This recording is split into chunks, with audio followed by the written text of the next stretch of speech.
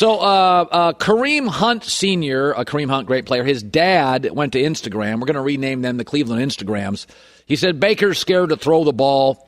And it wasn't really just, he didn't take the gloves off. He just said, this is the reality. I'm not doing OBJ's dad here. He's scared to throw the ball. So, listen, the Cleveland Browns are not going to say this publicly. They've made their decision on Baker Mayfield. They've made him. They're not paying him $30, $40 million. They're not. There's too much turmoil. There's too much ego. There's too much snark. There's too much agitation. He's battling with somebody constantly. Tom Brady, in 20 years, has never had a single teammate call him out. A single dad, a single wife, a single teammate. Peyton Manning didn't either. Baker Mayfield's had 2 in the last 3 weeks. Why?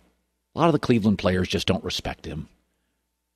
I mean, you don't have to love somebody, but if you call them out publicly, you don't respect them. You don't care about the pushback because I have a lot of people that agree with you. There are people in my business I respect. I don't like them necessarily, but I respect them, and they've got an alliance of people to back them up. Like, they know, these dads know. This is what people think in the locker room. They don't care about the pushback. It's always something with Baker. It's calling out the medical staff. It's calling out Duke Johnson. It's calling out a teammate. It's a player's dad. It's an injury. It's now, God, he's on his 4th coach. I see all these Brown fanboys now blaming Kevin Stefanski. He won Coach of the Year last year, and now he's a bum. It's like one of these things. Anybody out there ever had a friend, and you love the friend, but they can't get out of their own way? And at some point, you just kind of distance yourself from the friend. You're there for them. You like them. But you got to give yourself some space with your friend. They can't get out of their own way. Baker can't get out of his own way. And I've been saying this for years. Being a quarterback is about being quarterbackial. This is why I was not a big fan of Jameis Winston or Johnny Manziel. And I've been critical of Cam Newton and Baker Mayfield. It's more than just being a star and doing commercials. There's a lot of things here. There's a lot of variables. And as Albert Breer said, when you win, it's we. When you lose, it's me. That's a real thing for this position. That's why I've been highly critical. And I never understand why people argue with me on this. Like, I understand you arguing with me on a million things. Maturity is a huge component to quarterback. It's unfair, but you've got to be as mature as a 32-year-old at 22. You got Baker running from cops on a campus and getting in fights and doing gestures on the sideline in college. It's like, no. That's he's not talented enough to overcome all the noise you get with him. Like Lamar Jackson last night was hideous for about 80% of the game, but for 20% of the game, he was spectacular. Lamar Jackson may not be everything, but he can just take games over a minute after he's awful. Like Baker, you get all the agitation, and I get no upside. If you're going to give me all this nonsense, then you got to give me burst through the ceiling and give me 5 touchdown games. So, listen, Baker's 2-13. When a game's come down to the final drive, and he can tie it or take the lead, he's 2-13. And this is with the best offensive line and the best running back and Jarvis Landry and great tight ends. What happens when they pay him big and he's got like the 16th best O-line and like below average tight ends and running backs? They've made their decision. They're just not going to say it publicly. Baker Mayfield is not playing good football. And it's one thing to be a guy who doesn't have elite talent but elite leadership skills and elite football brain and go like, but here's what happens. A lot like the fear for Lamar Jackson, and I caught heat earlier this year when people are like, oh, he's a great quarterback. Like, he's not a great thrower of the football. It's just good enough to hold it together for when he runs the football and you just hold your breath because you don't know if anybody can actually tackle him, right? And so yesterday, his poor throwing performance is not a stunner to me. It's disappointing. He's going to be better than that, but it's not what he does best. But again, the point about Lamar is the fear you have with Lamar Jackson, at some point in his career, he's either going to get hurt or he's going to get hit so much it slows him down. And if it slows you down a half step, well, that dramatically changes how he plays football, right? Because in order for everything to work for Lamar, he's got to have his legs because he's the most ridiculously, spectacularly talented athlete playing quarterback with his legs. And I'm not saying he can't throw. It's just not what he does best, right? He's just clearly, that's not what he does best. But the fear is at some point in time, he'll lose a half step, either from getting hurt or just getting hit or just the attrition of playing in the NFL. And now all of a sudden he becomes not just a guy, but it completely changes how you play him. Well, Baker is dissimilar and similar, right? Obviously not the athlete of Lamar. I don't think he has the arm of Lamar Jackson either. I do think he's probably a better, more accurate thrower of the football. But that's probably where it ends. The point is, though, for Baker, because he's limited athletically, because he has a good, not great arm,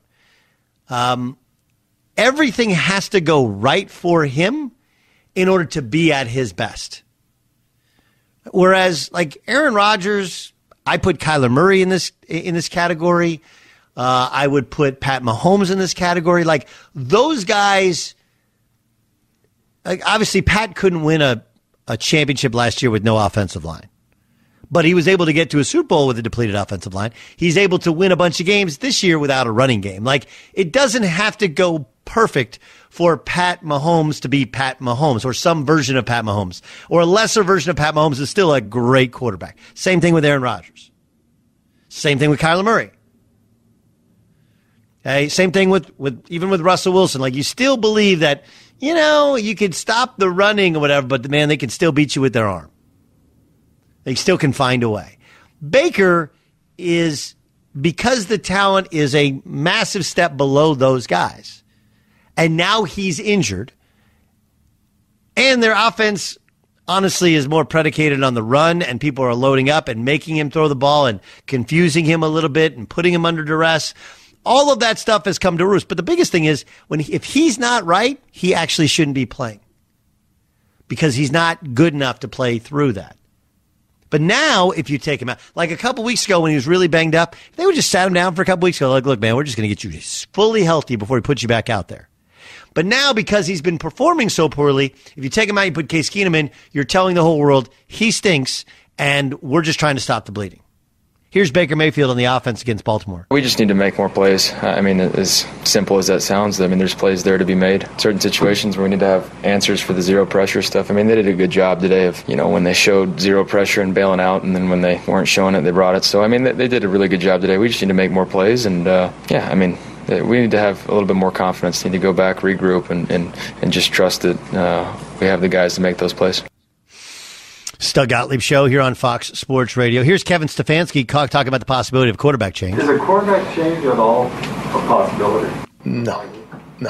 Let me ask you a question. Why would we do that?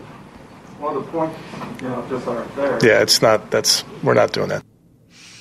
Here's Lamar Jackson on his poor performance. Watch film and critique myself like I always do. I'm hot, dude. I threw 4 interceptions, 3 first half. I feel like those drives when the interceptions came, we could have did something on those drives. We could have put points on the board. I just told my team like that's me. I owe y'all. Well, look, which is the best way to say it. And obviously, Lamar having won the game, he can still kind of smile. Whereas Baker, they lost the game, and he can have a frowny face. I mean, one team has Justin Tucker, the other one doesn't. That's a big thing. It's not that the Browns kicker's bad, but I here's what Kevin Stefanski gets. You can't sit him. I don't care what anybody's dad puts on Facebook. I don't care what anybody thinks. You cannot take him out because what it does is it kills his ability to lead. If you don't know who the quarterback is, you don't know where your leadership comes from, and you become a rudderless ship. Kevin Stefanski is absolutely positively right. You got to stick by your guy. You got to ride or die with that guy. At the end of the year, if you want to make it, you want to change things and move on from him, that's different. I mean, look, Stefanski was brought in there to change the culture and to support Baker Mayfield. That's your job, and you can't bail on him now. You just can't. You got to ride it out. Because the second that you do, the second that you show any sort of hesitation, all those guys in the locker room know it's over. It's over. That was the big thing last year with Tua Tagovailoa. He was only a rookie, and it made total sense in the football sense of like, hey, let's have the rookie, and then we'll bring the veteran in when we want to win a game and maybe get to the playoffs. And they won 10 games, and it worked. But you can't do it now. That's why they had to get rid of Fitz, because it cuts at the leadership of your quarterback. It doesn't mean that Tua is going to work. It doesn't mean that Baker is going to work. But the only chance of it working is if you have complete and total outward confidence in them. And the second you show a lack of confidence or bull them or think about pulling them, that's when it's over.